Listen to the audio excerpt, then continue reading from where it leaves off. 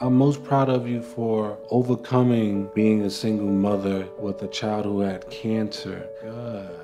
Mom! Okay, Mom. Mommy! What's up, guys? Pink's family. Okay. Hi. You're so, yo, guys, she is so beautiful. Lord, why are you so cute? Okay, guys, so many of you have probably heard of it, but it's the famous red box. It's called We're Not Really Strangers. And basically it's just like testing like how well we know each other. It comes with 3 sets of levels. This should be like lighthearted and fun though. What assumption did you make about me that turned out to be right? That you was bougie and high maintenance? Really? Not loving and nurturing and so sweet and all those things? You chose that one? No. First thing that came to mind.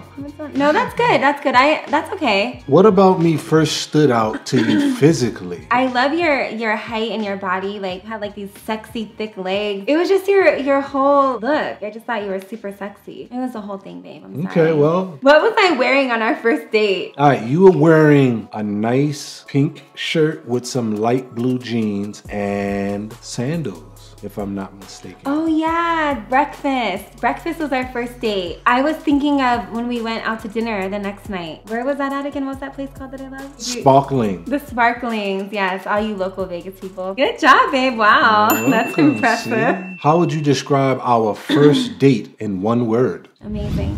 Okay. Did you ever stalk my social media before we met? If so, what stood out? We've already talked about this. I think we all, at this point, stalk people that we're interested in social media. I mean, I think that's what it's all about, right? Yeah, it can be bad too, but... So, of course, yes. The thing that stood out to me was obviously your beauty.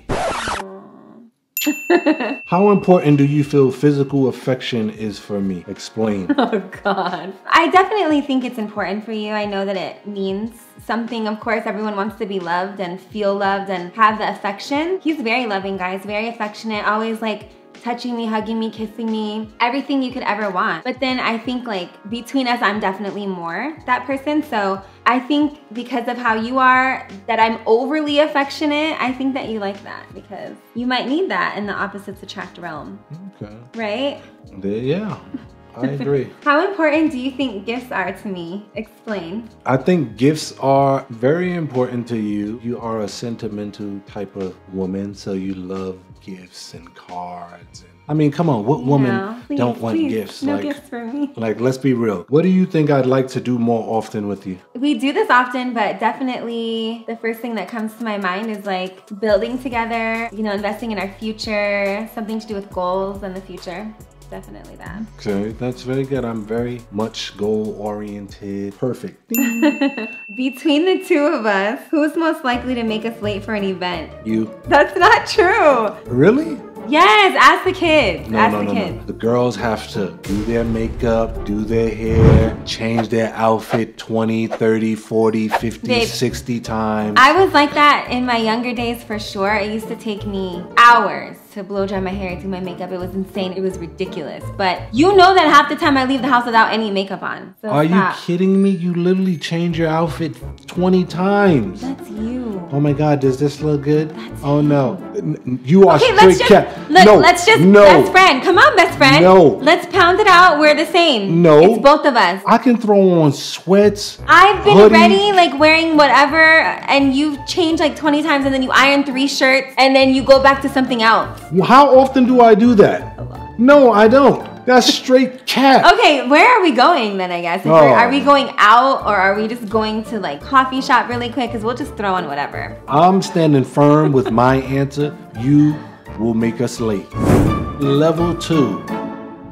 In what ways is this relationship unlike any other before? It's definitely unlike any other before, because David is just like the man that I always prayed for, the man that I always wanted, and he's a real man. Like, he's devoted, committed, faithful. Literally, he's like the best guy. He's the best father. I mean, he's not without flaws, of course, but he's pretty amazing. So you definitely surpass all the relationships I've ever had before. Not the lip. Oh, give me a kiss. I love you. What's one way that our relationship has gotten better over time? Because with time comes trust, openness, vulnerability, loyalty. It's brought us closer, you know? Over time, people reveal, you know, who they are. What's something we used to do at the beginning of our relationship that you missed the most? We're so good about staying true. Like, we still do the same things, to be honest. We definitely went out a little bit more. It wasn't a pandemic. Yeah, I was just gonna say that I was gonna defend it, because for sure it's been weird. Like, and we're not like out there like that, so pretty much my choice. So yeah, I was gonna say talk for hours. We still do that. Talk about goals in the future. We still do that. Watch our shows. We still do that. We still go to the coffee shop. We still do all the cute little things. We still get each other cards and say loving things. It's only gotten better, to be honest. How have I changed you for the better? That's a good one. Why am I like getting emotional? You haven't even said anything. Oh my God. No, I'm fine. She's gonna be crying through this whole video. Not at all. This has been pretty lighthearted. I think you've made me softer. Like, you know, I have to be a little bit more sensitive, more patient, understanding. She gives me life because she's so vibrant. Sometimes I can be secluded or antisocial, and she can, you know, open me up a bit to make me live a little, see the world. You know what I'm saying? Sometimes I can zone in on something and forget about everything, but she knows how to pull me back sometimes. It might be difficult, but she can pull me back in. It's very difficult to pull you back in. How has your definition of love changed over time, if at all? I always knew what love was and how to love. I just don't think I really experienced it in the right ways. So I can say that it's changed because I've been able to see what it really is. You know, like, you've shown me real love, and like, oh my God, don't look at me like that. You've shown me real love and like what love is supposed to be. It doesn't always have to be dysfunctional. You know what I mean? Real love. I'm searching for a real love. Thank you for giving that to me. Oh, you're welcome, What's the sexiest thing I do without realizing it? Oh, that's easy. The sexiest thing you do Oh, it is? Oh. is smile. Like, have you guys seen that freaking smile? Look at it. Aww. Like, are you kidding me? Good. Thank you. Show them that smile. That smile is fire. We never want to stop hearing those things, right? How does our age difference or lack thereof affect us, if at all? Wow. If at all, okay, D. It doesn't. No, I don't think it affects us. I think normally, like, I've never really dated anyone younger than me. It's usually like a year or two older, right? But older men are not necessarily better or more mature or where you want them to be. It just depends on the man. He's a little bit younger, but I don't feel like that at all. I always feel like you're such a man. Like, you are a leader in every way. So like, there's nothing about me that ever feels like you're younger than me. Plus you look older, so. Ah! I always mess with him and say that. What recent experience made you feel closer to me? All right, guys, this is fairly easy because guess what? Coronavirus! We had a lot of time to talk. We were pretty much with each other all day, every day. So yeah.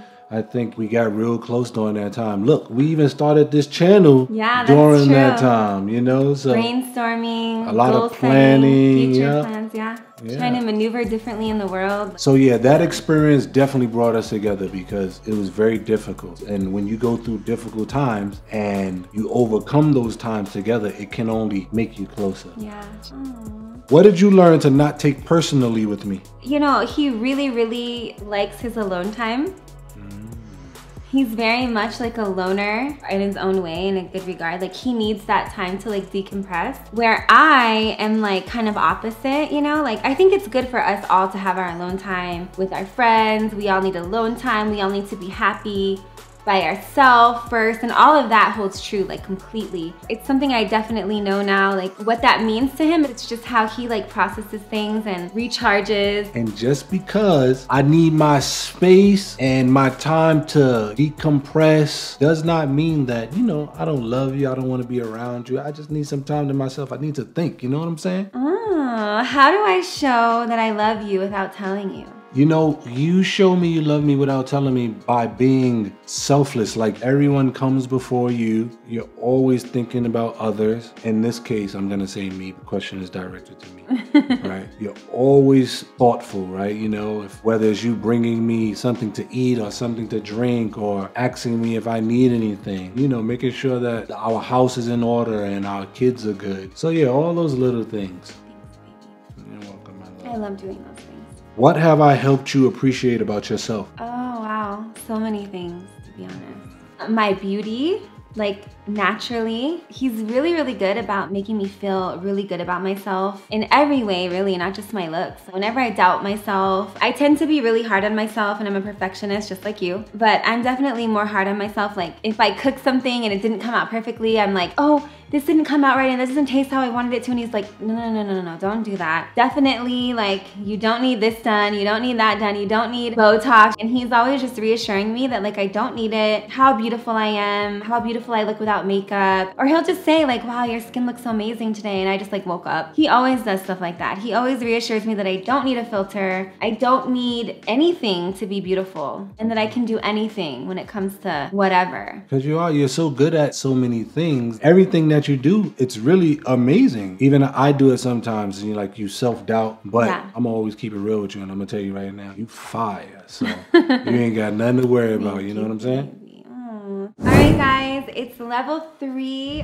What part of my heart do you wish you could heal? I wish I could heal some of that childhood hurt. We carry a lot of the pain and damage from our childhood. So I would want to heal some of those hurts and past traumas if I could. Oh, thank you, baby. What's one thing you'll do differently during our next argument? One thing I can do differently during our next argument is definitely not to keep it going. Oh. I mean, sometimes I'm definitely like, okay, no problem, I don't want to argue, babe. And then there's times where like I don't feel understood or heard. I feel like he might be apologizing to just kind of move on, which isn't always a bad thing. But if it's something that I feel strongly about or something that I feel like could reoccur, I want to make sure that it's understood so that we learn each other, we know each other's love languages, and we grow from there. So sometimes keeping it going is okay, but going and going and going can be going and going and going and going. What's that, Duracell? Sometimes you just gotta let it go. Yeah, but David, like I said earlier, tends to be like a wrap it up. We need to talk about this for 5 minutes. And I'm just like, no, we need to talk about this longer. And we need to really understand each other no matter how long it takes. It doesn't have to be 5 minutes, but it doesn't have to be 3 hours. It never has to be 3 hours, but we talk about it and then we come up with the solution and we move on. We don't need to talk about it and then talk about it some more and then we fixed it and then come back to it later and talk about it some more and then keep talking about it. That's a little exhausting, but you know, that's just me. It's only like, I can understand how that is annoying and whatever, but we want to make sure that things aren't happening continuously on both ends. And we just want to feel like heard and understood. I get it. I understand. So noted. Like he's already trying to wrap this up.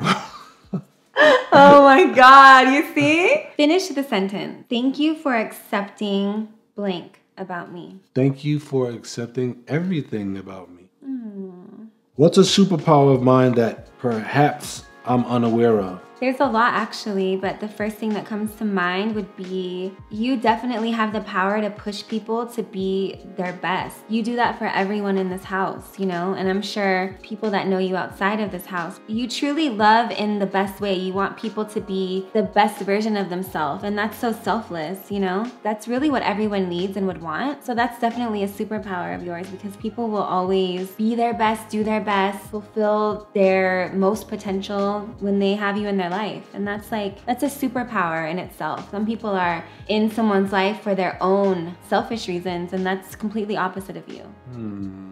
Oh, she's so sweet. It's just true. Like, seriously, that's really true. I'm proudest of you for... I'm most proud of you for overcoming being a single mother with a child who had cancer. I will say that that is a very difficult situation, and for you to have gone through that and overcame that, that's the proudest moment for me, I would say. To raise a kid with cancer on your own. She's bringing your juice. She's bringing it, okay? No, that one's old. That one's old. She's bringing your juice. I couldn't wish that on anyone. That's very admirable. I do not know how she did it, you know, so. I don't either. It was just God, honestly, God.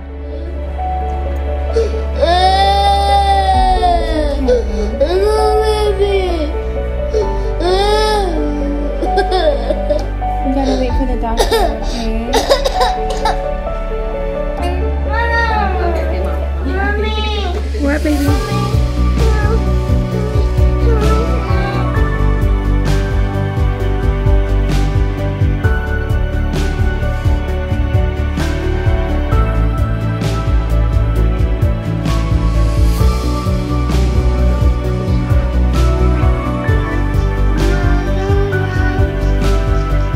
Bell 3 times well. It's told to clearly say my treatment's done, this course is run, and I am on my way.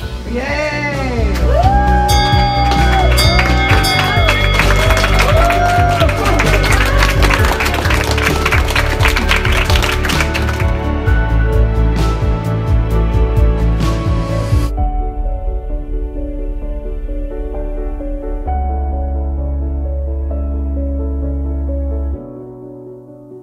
What could other couples learn from us? You know, love is definitely hard work. It takes understanding and true commitment. Like, you know, they could learn from us how family-oriented we are, how much these 4 walls are everything to us. We don't really let anything get in the way of our love or our goals. Number 1, we truly lead with God. That's the foundation, always, you know? And with God, like, He guides you for the rest. So what's one thing you'd never change about our relationship?